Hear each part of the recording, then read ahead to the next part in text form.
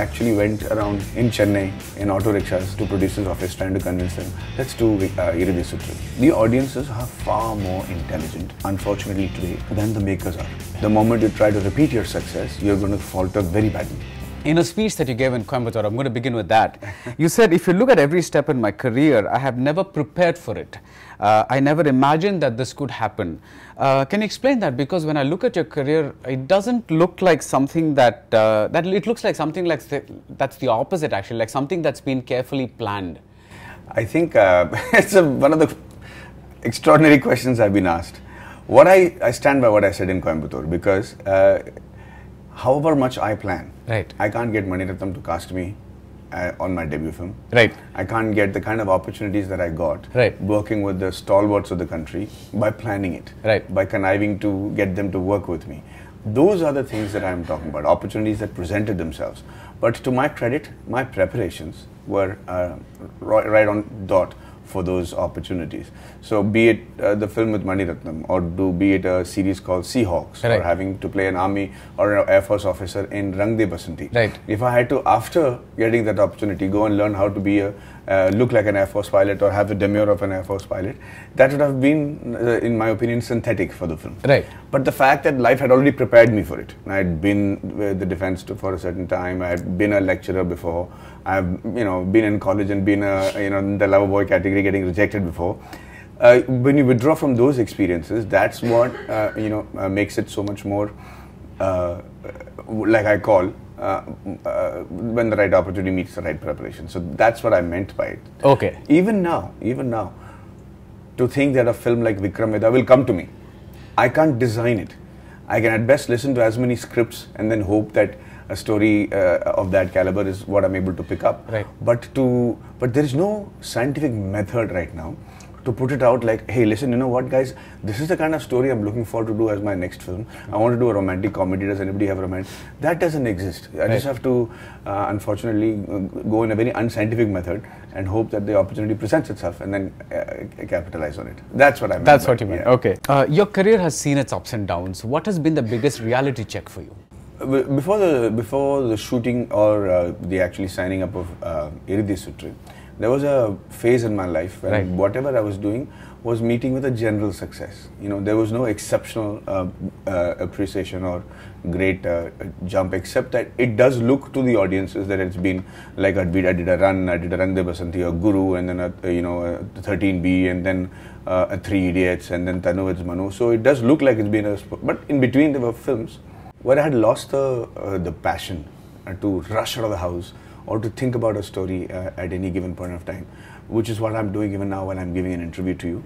One part of my brain is working on my next script, and that excitement, I think, is evident in my eyes. I had lost that. My wife was the one to point that out for me. So the reality check was, how am I entering into a cruise control phase in my early 40s? That was not what I had wanted, and then I realized there was a self-confidence which was not the right type of self-confidence. There's a comfort zone which was actually making me decay. So I actually went out of that. I made it a point to go out of that comfort zone. One of the essential things about that comfort zone was there was enough and more money. If it was not through films, it was through endorsements. If it was not through endorsements, it was through speeches, appearances, whatever. I was able to make money, God's grace. So I first put a stop to that revenue. I said, okay, I'm not doing any films right now. I'm not going to be doing any more endorsements. I'm going to then see if I can get the hunger and the insecurity back. Some kind of rediscovery. Yeah, it was let us say, a controlled free fall. Okay. Instead of I was smart enough to get into it before it happened inadvertently, right? Right. So that controlled free fall, in a sense, going to a state where I got rid of all the corneous layer that was covering my soul. And I really mean it, not in a very philosophical sense. I mean it in the sense that I needed to feel a sense of nervousness. I needed to feel a sense of, oh my God, I'm going to lose it. Okay. Which happened. Thankfully, it happened. I mean, I actually went around in Chennai in auto rickshaws to producers' office trying to convince them, let's do Iridi Sutru. Not an easy subject to sell, as was all the films that I have done in my life, from Minnale to Iridi Sutru to Vikram Vedha. Not an easy concept to sell to producers who are looking to secure their investments. Right. But Iridhi Sutru taught me that. I said, I have to bite the bullet. If not somebody else, let me produce it myself. Let me see if I can put my money where my mouth is and get even more nervous in the process. So that phase of 4 years, which I took off between 2011 to 2015, was the reality check of my life. And it really taught me a lot. Okay. I really wanted to get ahead of the curve, and I think I'm sort of there right now. You've begun to operate on the principle of quality over quantity, and that comes with its own set of risks. So, because every film has to count, because you're putting out fewer films, do you want to tell us a bit about that? Yeah, Bharadwaj, tell me, which actor can afford to do a film that doesn't count in today's day and world? Right. You could have a string of hits behind you and one film that you just did for the sake of friendship or money, and that brings you down, and suddenly your market value goes down to that. I'm not so much concerned about the market value. It's a 20%, 30% give or take in terms of the revenue and remuneration. Right. But falling from grace for the audiences that is so discerning today is the biggest risk you take. They're not ready to forgive you. Let me explain that. Practically in a place like Bombay, maybe slightly cheaper in Chennai, but in a place like Bombay, anybody who earns 20 to 25,000 rupees is the only one who can survive there. Right. With a decent, let us say I'm settling down lifestyle in Bombay. If he has to take his family of 4 to see a movie, it's a minimum expenditure of 4 to 5,000 rupees, right? Now that is a family decision. Be it my driver, be it a worker in a software company, whoever, it's a family decision. Like, whose film should I go and see today? This weekend there's an Amir Khan film releasing, a Shah Rukh film releasing, or a Akshay Kumar film releasing, or a Maddie's film releasing. The family has to say, let's go to see a Salman Khan film or an XYZ's film. And after much deliberation, they decide that the whole family will go and see a particular film or a particular actor's film, depending on the trailers. That investment of 5,000 rupees can either contribute to a phenomenal next 1 month of people talking about it being appreciated as a family for taking the right decision, or it could render either the husband or the wife into the doghouse saying, I told you, you're responsible for this. I told you, let's go see that guy's film, and that is among all the stress in the life, this is another big stress. Right. And that happens more so in Chennai, in Tamil Nadu, because we're more avid film watchers, and it happens over there. So if you contribute to that argument or loss of face, right, as I would like to call it, they're not ready to forgive you.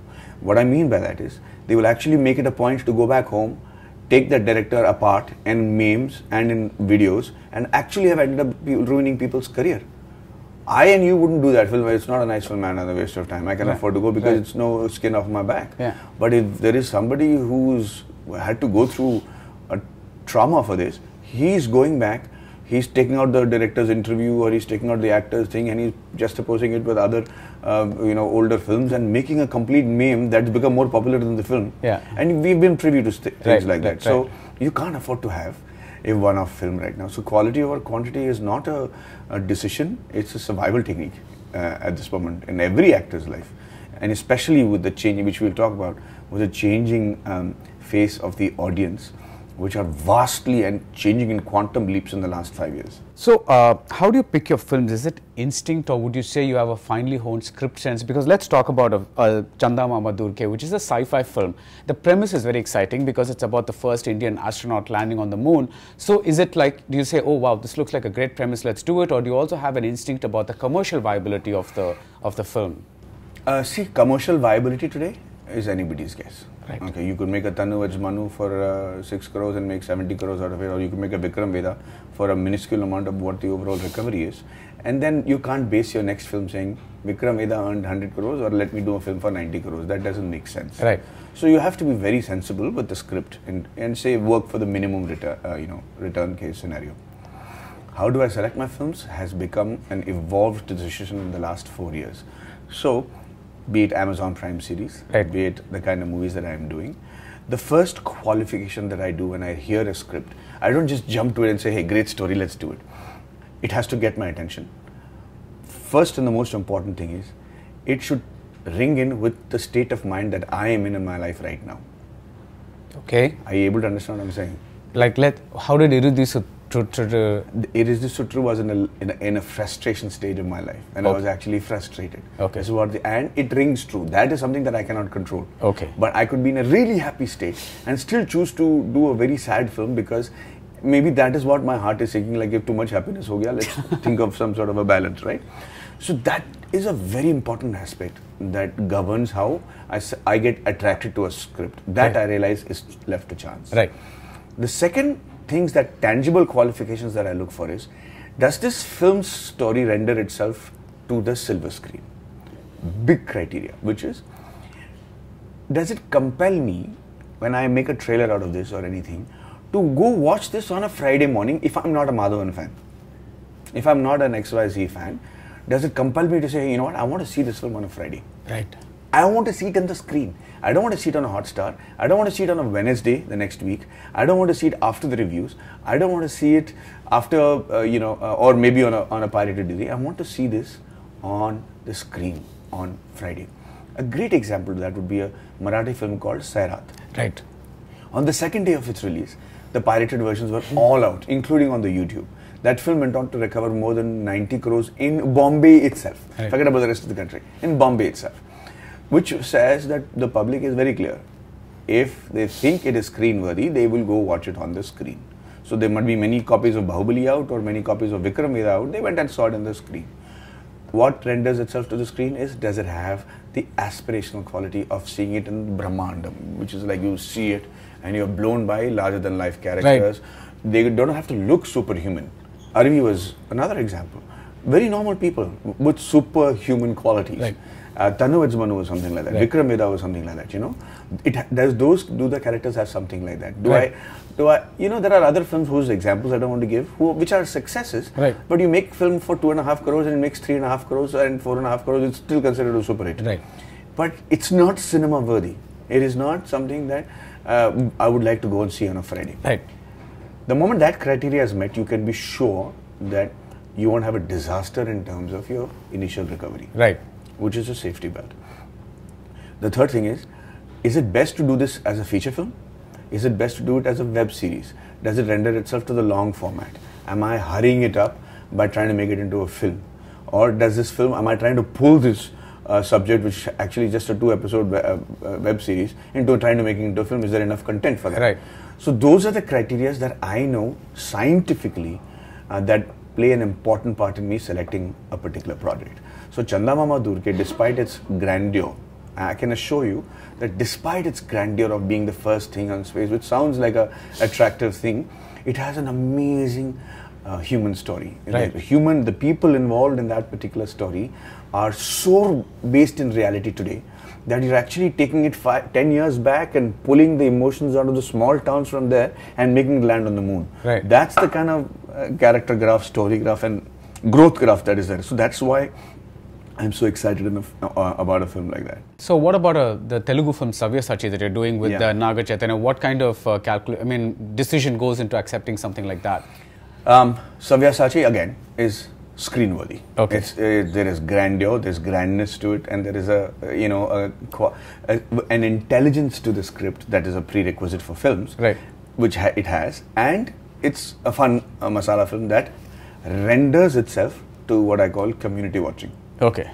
If there is a film that I want to see and I can afford to see it at home without having the compelling factor of enjoying it with a crowd of people, then I would. Sabyasachi is not one of those. It's one of those films that is like yeah. And the second thing is, I haven't done a straight Telugu film ever in my life. So this will be my first straight Telugu film. And it was a short commitment, but it was also an opportunity to work with a very young and upcoming team. So it's like a guest role? It is almost a guest role, yeah. So yeah, it's not the main hero or lead or anything. It's a negative lead if anything else, but something that I've always wanted to do, and it's been a long while since I looked not scruffy and kind of neat and clean in a film. So I somehow felt that I should indulge myself in something like that, and I'm very excited about it. Does learning a new language come easily to you, Telugu? So the competency that I have within English is not there in Hindi, and definitely not there in Tamil. So I am restricted in my performances when I do a film that I'm not very comfortable with in terms of language. Right. So even though it might come easy to the untrained eye, I'm still restraining myself because I'm not able to spontaneously say things that would come to my mind that I can do in Hindi and Tamil that I cannot do in a Malayalam or a Telugu. Telugu, okay. And it is very important in today's world to be able to do that. You said once that I'm sad I'm no Shah Rukh Khan. I'm also very happy that I'm not a struggling actor. Do you think this has helped you be more adventurous in your choices? Because as Shah Rukh Khan cannot exactly go and say, I'm going to do a web series like Breathe. I think that'll change soon. That'll change very soon. If you go by examples in the West, okay, we have the top leading actors, That's all true. of them being involved in the shorter format or the longer format or the smaller format, as you can call it. Bharadwaj, the audiences, let's come to that now. The audiences are far more intelligent, unfortunately today, than the makers are, by and large. Okay. We had a time when the makers were all masters and in English and history and science, like Bharadwaj or Balachandra sir or Bharadan or all those people. They were Sangeeta Srinivasam Rao, extremely educated. So they had the ability to invest their life experiences in their movies and make those characters larger than life. Right. Today, somebody from Naikarpete or somebody from a small town in Trichur is sending me flaws of what really was a giveaway in a film like Irdi Sutre, or what is wrong with Three Idiots. Right. They're able to actually engage you on your level of intelligence and awareness. The breed of makers today are still in their comfort zone. Now, I'm going to try and say it, and I hope people understand. You always jump back to your comfort zone when things that you're trying out doesn't work out properly. Okay, so a lot of makers right now, finding the changing faces of the audience, are jumping back to their comfort zone, which is established by the people they worked with earlier and treated as mentors. Right? So for them to make a film as good as their mentor is good enough. Right. Which is not good enough for the audience today. Because if I have to release Minile today, it might not have the same amount of appreciation as it did when it was released in 2012, because it was aspirational then. Those characters were aspirational then. If that same story were to come out, even if Tannu Manu Returns were to come out today after three years, I do not think the reception will be with the same excitement as it was earlier on. That audience has changed. If I have to jump back to my comfort zone and say, let me quickly make a film like Alai Paide or Minile, not realizing that the audiences that saw and appreciated that, who were at best between 14 to 24 then, after 18 years, are now in their late 40s. Right. And for them, it's like, oh, come on, really? It's going to be that. Now, the most important part is that people who are under the impression, and this is another folly of the industry, which I hope people open their eyes up to. Till very recently, till the mobile data was revealed to the audience, everybody thought the whole film is being driven by the youth. People between 14 and 22 are the ones who are going to see the movie. It is not true. The consumption of Bollywood and Tollywood, the maximum number of people who are consuming this, the age group is between 27 and 45. You mean on their phones or tablets or whatever? On any form of consumption. Okay. Is the indicator is the consumption on the smartphones. Right. But any form of it is between 25 to 45. You mean the youth goes to the theaters, but you're talking about at-home viewing? No, I'm talking about the overall consumption of film entertainment as an entertainment in the country, be it in home or be it in the theaters. The average age group is, or the age band is between 25 to 45. That's interesting. Yes. Yeah. And we all, for the last 8 years, been thinking youth, let's make it for the 18-year-old, 17-year-old. They're not compelled to, because maybe they're not financially that independent to go and see it themselves. Right. And they don't contribute to a large section of the audience. B and C Center, sir, is pushed through in between the 18 to the 45 category. Today, Rajinikanth sir is as popular today because his band of followers who are now even in their 60s are compelled to go and watch it on the first day. So this statistics and data is very important. And so when you don't make us intelligent in a film, educated in a film, researched in a film, they take it upon themselves to amuse themselves while watching the film and taking you apart. Right. That's also an entertainment for them. So you touched on it before. Yeah. Yes. Yeah. So that is why I'm saying that it's very, very important for makers to evolve quickly and realize that, oh, you know what, my last film, I'm telling you, Pushkar and Gayatri must be thinking today, Vikram Veda is good, it's never going to be part of my comfort zone, let me go into a different, use my talent and try and tell a story with equal aplomb, but a different subject and not rely on the success of that one. Right. I think that is what is happening. The nervousness with which I go to the set today is uncanny. I mean, I'm telling you, and I mean it in all my heart, if I go on the first day, I have my assistants and spot by keeping a keen eye to know, look at the audience and look at the people in the studio and tell me if they're laughing at me, if they're raising their eyebrows. Because on the first day of the shoot, I feel naked. I'm sure. I keep thinking, why am I doing this? I can just retire now. I don't have to go to to do this again. It's that sort of a fear. Are you saying that it's not possible for people to aim to be a Shah Rukh Khan or a Rajinikanth anymore? Is that era gone? Absolutely not. Okay. But the path will not be the same. Okay, okay. The moment you try to repeat your success, you're going to falter very badly. You got to find your own. Yeah. So everybody has a model, and we were talking about it before the interview, right? When you were saying the success of Vikram Vedha surprised you, and the magnitude of the success. Right. I had no doubts about it. When we had done the film, in fact, the conversation that Sashi and I had a week before the release, like, "Madi, romba complicated. It's I don't know if they will understand. I know A centers will get it, but B and C centers, I don't know, man. Should we put subtitles or should we, slow it down?" I said, no, Sashi. I said, this is your insecurity speaking. When we started making either Irdi Sutru or Vikram Vedha, we were always, I said, let's take a bet today. I'm telling you, this film will run more because of the desire to watch it the second time around, as opposed to saying that I did not understand it in the first place. And we actually took a bet. And I was very sure the BNC Center would actually go for it. What I'm saying is, Bharadwaj, as people who are soaked in the industry, we've already set a yardstick for ourselves with which we measure the competency of a film. If it is surprising you over and over again, that means your yardstick is off. It's off, yeah. It is our conditioning in the industry which is compelling us to believe that this might not run because our earlier experiences says so. Right. We are actually killing our instinct. When you're telling yourself that the film is good, but you're worried for the future, that is the first insecurity. That's a great time to tell ourselves that, remove the litmus test, let's find a new set of chemicals to test the contents of a film, which is happening over and over and over again. If you see it in Hindi, the reviewers who are seasoned ones are actually finding themselves at large right now because they don't seem to be able to predict the outcome. Right. And it is hitting it over and over again. What was it like working in a web series? Was it different? Was it the same process? So I thought, and made one of the big mistakes I made, I thought it's going to be a honeymoon. Because, I'm not worried about a Friday night or a Friday afternoon collection, nor am I going to be worried about a weekend collection. It's not going to impact mine. But I did not make allowances for the kind of commitment it involves and the capability of something like this becoming a success and what it can contribute to your career. Knowing Amazon, I know it'll get a proper release. Right. So I came in there in a huge comfort zone. My films had done well. Vikram Vedha I knew was going to be a fairly big hit. Irdi Sutra had done well. There was a string of hits, so it won't be seen as somebody who's losing a film market and then switching on to television series for a career option. Right. But I had underestimated the hard work involved in it, actually, simply put. First of all, it's 8 episodes of 40 to 42 minutes each, which means we're talking about close to 380 to 400 minutes of content. Right. Unlike films, there has to be a continuum for over a period of 400 minutes as opposed to 120 minutes.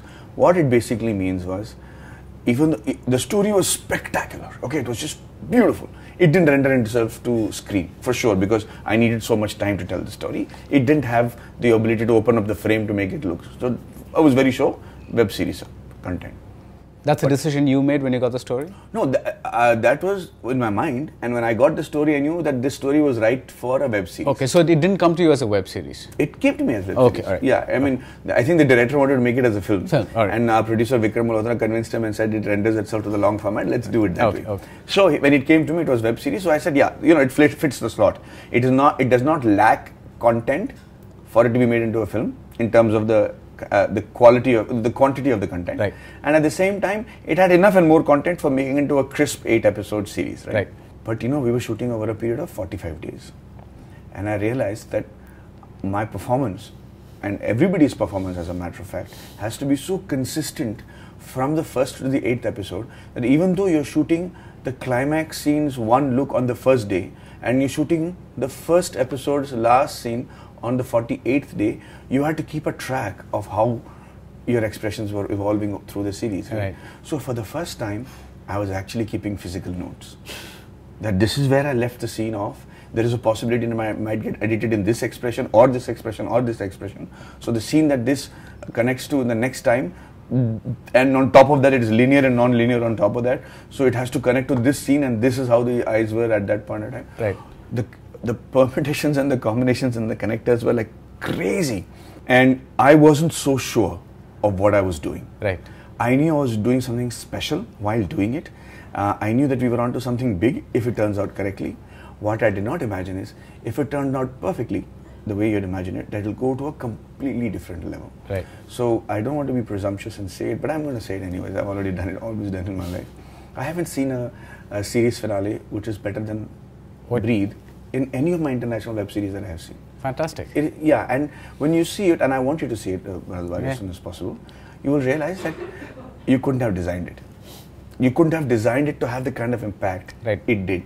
Merely, but when you do it with the right intent and you have the right people doing it, the flair of an editor suddenly matches with that of a cameraman, suddenly matches that with a background score, and becomes a rainbow. Right. And you cannot tangibly create it on paper, which is phenomenal. You casually brush aside the fact that maybe a Minnale or an Alaipai, they might not work today, but last year, you put out a picture of yourself after a shower on the web, and as they say, it kind of broke the internet. Yeah. And some of the comments by the women made me blush. So it was kind of so there's still a demand for this good-looking actor in a romantic role. I think what makes you not want to keep repeating that space every second film when you know that there is you just got proof.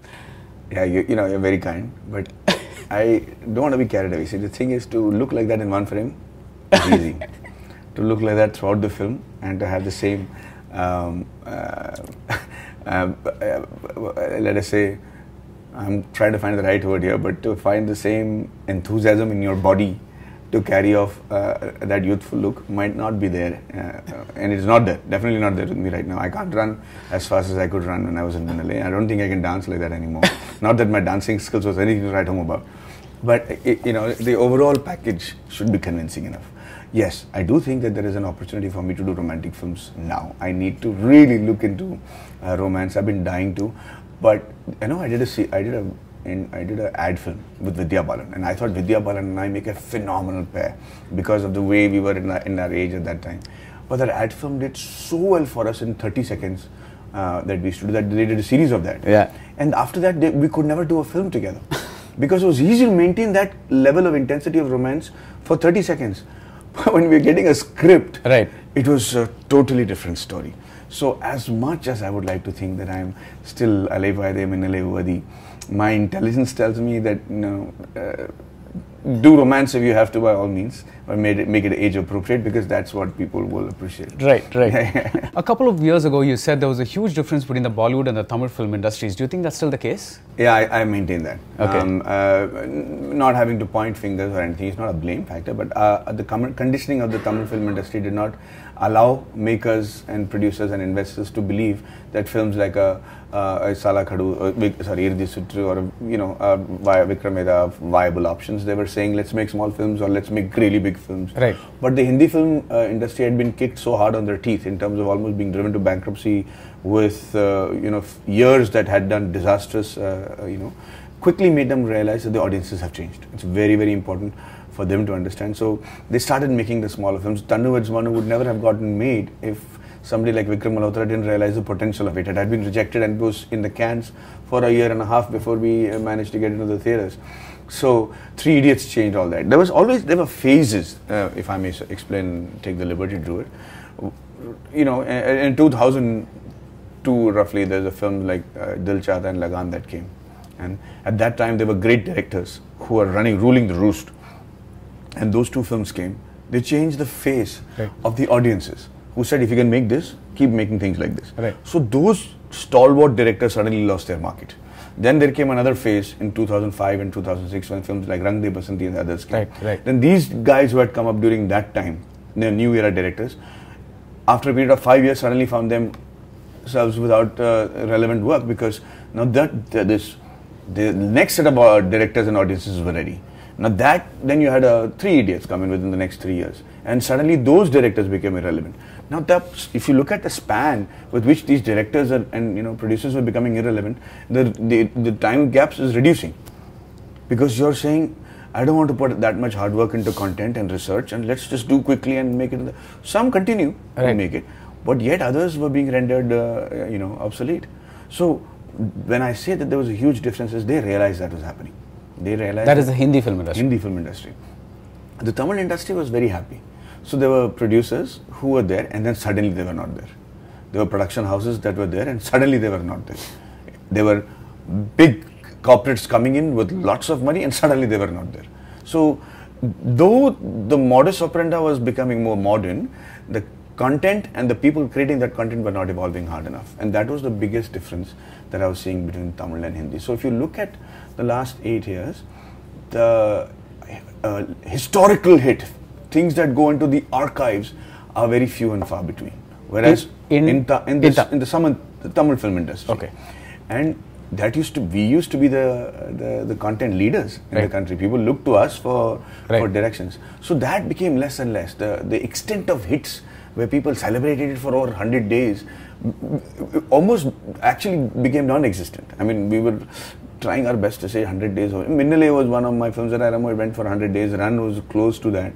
After that, true 100 days where people celebrated the film were few and far between. Okay. So people trying to make those kind of changes are now coming in the last 3-4 years. I see the kind of films that are being made, and it's wonderful. At one point of time, Malayalam industry was ahead of us. The kind of content they were making. So I really think that we are one of the best in the world in terms of creating content. You're again talking about the Tamil industry. I'm only talking about the Tamil industry. Okay. I think we're one of the best in the world. If we are able to, the kind of nuances we're able to bring out to cinema, very few people can consistently like we used to. And you keep track of what's happening here and all that? Yes, I do. I don't say I watch all the films, but I mean, I keep track of it because this is where I swim. Right. This is my market. I need to know it. So again, you kind of swim in both markets. So that's why I was kind of, It's the rules are the same. Okay. Thankfully, maybe earlier on it was different. Right now, those rules are the same. I can assure you that as my personal friends in the industry, the top actors are now saying, what the hell do I do next? What is it that's not going to at least bring me down from where I am? What do I have to do next? So that fear was not there to a great extent in the few years before this. And you're saying that's a good thing? It's the best thing that can happen. Your audiences are changing. Right. One guy who's yelling, whose father is yelling, or whatever, his son is like, why are you yelling like this? I can't handle the film. And then he's walking. I don't have 3 hours to waste. Right. And suddenly everybody like, oh, so disasters of this magnitude did not exist earlier, which is what is happening right now. So it's a sure sign for us to change.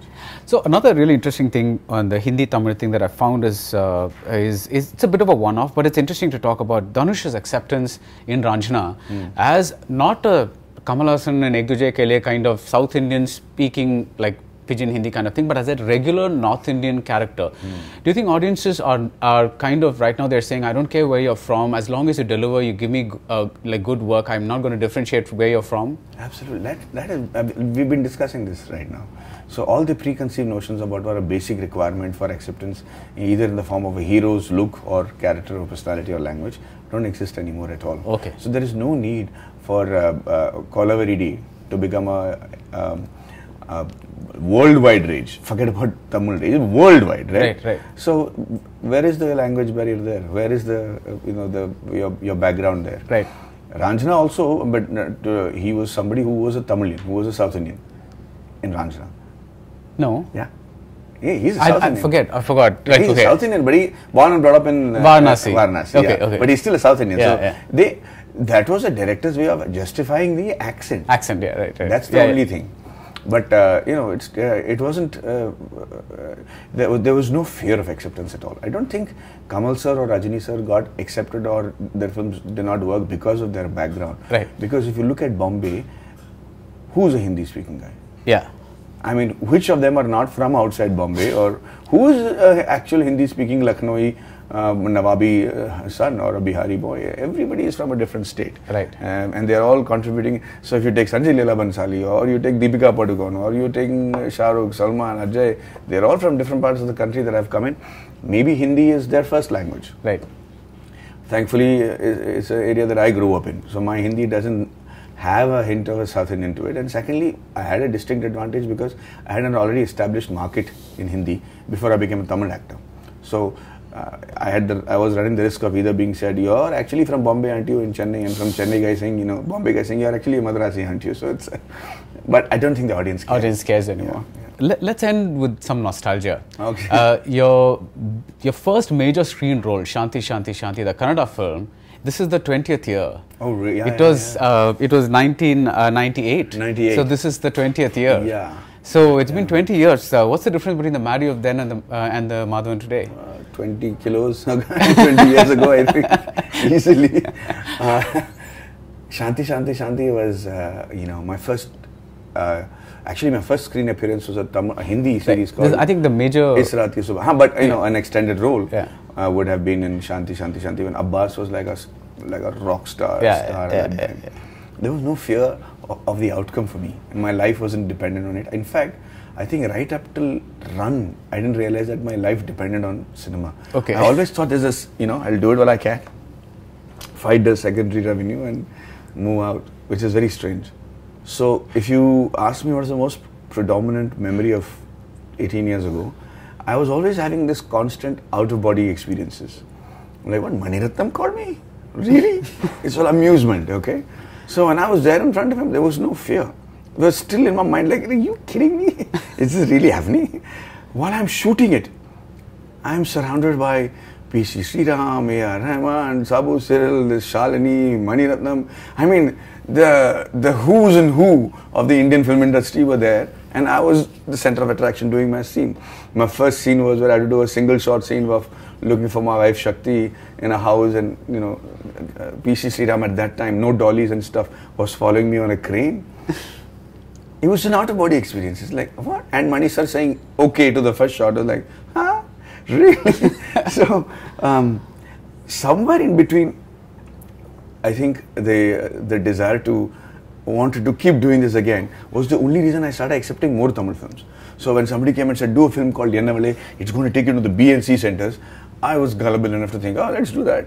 But somewhere, my survival instinct said, step back and say, hey, you know what? These kind of stories are what others think you should do. But Minnale is the kind of story that I think you should do for yourself. And Mani sir had told me that. He said, no, make 4 films for others, make 1 for yourself.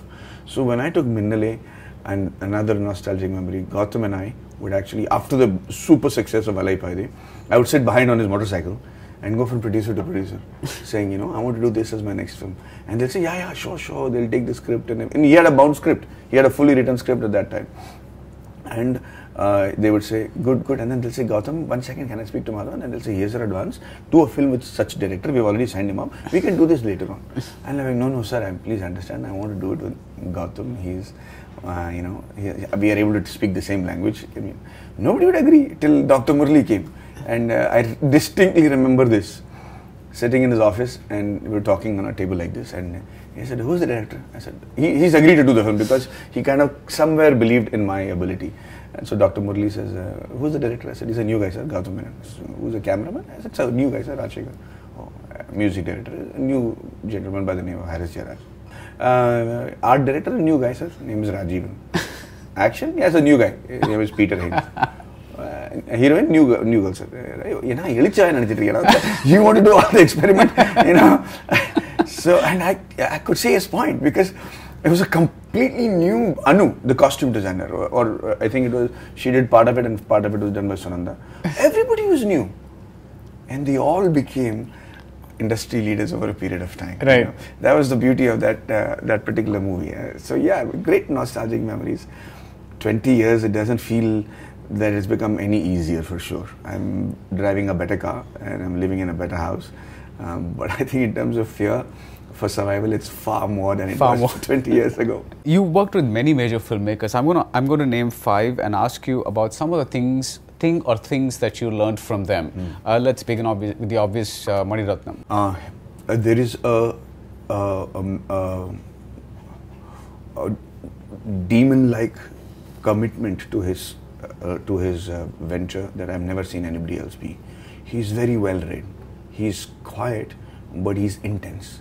And one of the things that I learned about Mani sir is you can never prepare enough for a scene that you have to do with Mani sir.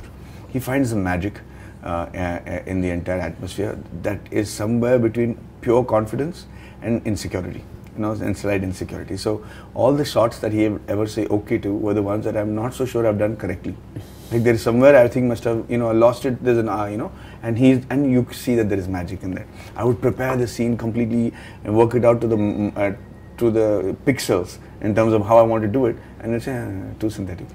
So that is one thing about him that I will never forget. He's a driven man, and you don't know what will suddenly be the reason for his being motivated. That's something that you've imbibed as well?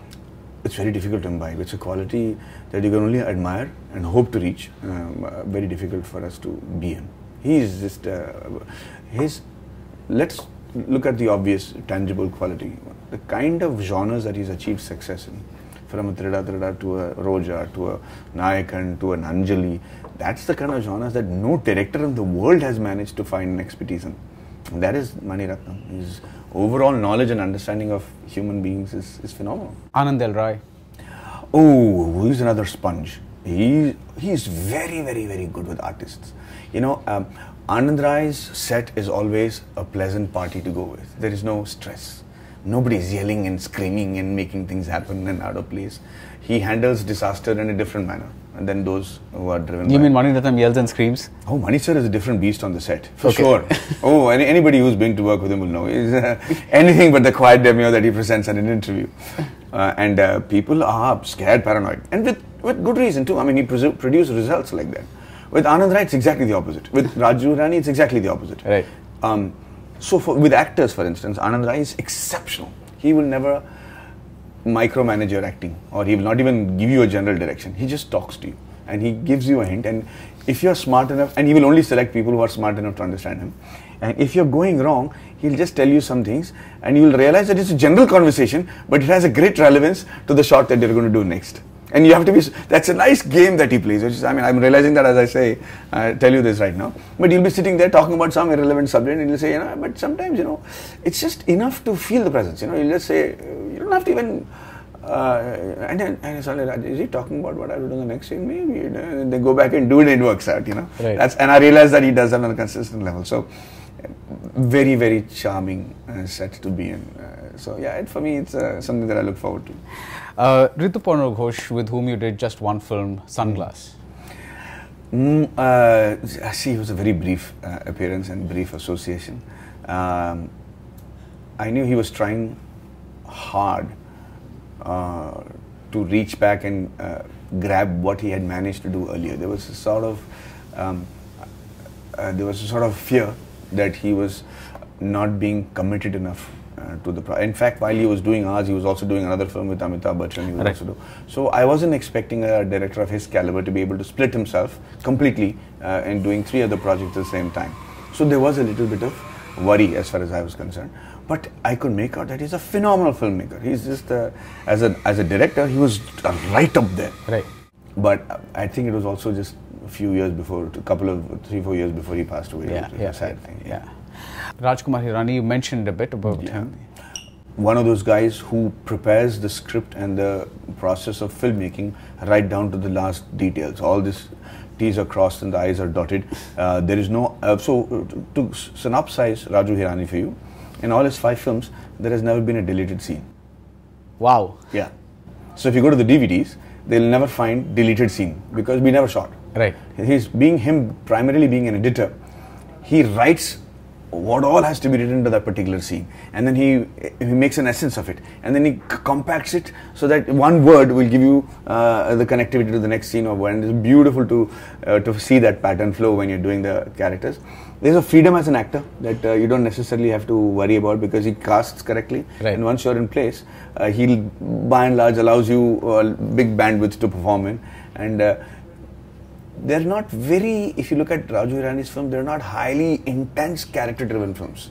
They're screenplay-driven, story-driven. Right. So you have the liberty to, you know, go one way higher or lower than that, and it still works and without being a fault. Right. So, and a lovely guy, so great guy to work with. And Kamal Haasan, even though you've acted in, the films that he wrote rather than directed. Oh my God! He's a completely different power of knowledge, a powerhouse of knowledge, as I would call it. His commitment to cinema is so absolute that it's almost frightening. I don't think anybody can be that committed. He has no life apart from cinema. You know what I mean? You know what I mean. You won't see him out partying or being a parent or you know, unless compelled to do an endorsement or anything else. But all his life, it's only cinema. You talk to him, I dare you to have a conversation that doesn't you know, spiral back to cinema. So that sort of passion and romance that he has for this medium is you know, very evident when you work for him as well. What shocked me when I was doing Unbased Cinema was, I thought that I'm also I'm not as good as him, but at least I have a certain innocence with me, with which I could do, and he appreciated that. So there had been many times while doing rehearsals, during Unbased or even the last film that we did together, Madhavan, where I would say, he would look at it, he'll do the rehearsal, and then he'll come back and he'll look at me, and then we'll do the take. And in the take, I'll look in and say, what happened? I said, sir, I thought the rehearsal was better. When you looked at, hey, let's do one more. That I didn't expect Kamal sir to do. I didn't expect that I would say it to him, because it was blasphemy to tell him how to do work. But I learned that day that you can never be so committed to, you know, so involved and so good that you can't take suggestions from people who are like nobodies. Right. And as far as I was concerned, I was a nobody while I was doing Unbased. But the amount of respect he gave me, the amount of space he gave me to perform. I got the award for the best actor for Unbased, the state award for best actor. How magnanimous can that get? So if you ask me why I do a film like a Tanu Vajmanu or a Vikram Veda or Iridhi Sutru, where I'm taking the back seat as the main lead, it is because that is what I learned from Kamal sir. When the film has to do well, just take a back seat, let the guy who's supposed to. Amir does that. Right. He does that in Rang De Basanti, he does it in Three Idiots. When somebody has to perform, they have to perform. So there was no insecurity. All the insecurity as I had as an actor was thrown out because of somebody like Kamal sir. Finally, Madhavan, who's the one person that's inspired you the most from within the industry and from without? Okay, so with no disrespect to anybody, but one of the gentlemen that I can't imagine being like, and I want to be like that, because he's as relevant today as he was when he started off his career, which is, I think, the biggest blessing you can ask in this industry, because the fall of grace is the biggest curse that you have to handle. And you spoke about that a lot. Yes, yeah. And I think Mr. Amitabh Bachchan, the ability with which he's managed to do age-appropriate roles, the fact that he's still giving young actors a run for their money, he's maintained his own dignity and style. He is one man who inspires me greatly. I mean, I'm not prone to falling at people's feet ever, except my parents. I'm a different, you know, my whole idea. But with Amitji and that family, there is a, you know, I would with all my heart touch his feet, because I really wish to be a fraction of what he can be. Professionally? Professionally, absolutely. And personally? Personally, my dad. My dad. Actually, it's not. My dad and mom are, you know, great inspirations, simply because I'm an actor. You know, I have all the trappings of a celebrity with me, and they have a sense of withdrawal, at the same time a great pride and dignity with which they live about who I am. So they would never want to miss a cue because they're my parents. And if I'm on the airport and I'm being ushered in because I'm creating a chaos because of the fact, they'll say, no, you go, we'll come on the line. He will never take, I can't buy him a car, I can't buy him, my mother will not take jewelry. They're very happy and content, you know. And I hopefully at that age, if I'm able to live with that level of contentment, I'd consider myself extremely successful. Fantastic, and all the best for Breathe. Thank you. Yeah, thanks. Hey guys, this is Madhavan, and if you like this conversation, please subscribe to Film Companion South.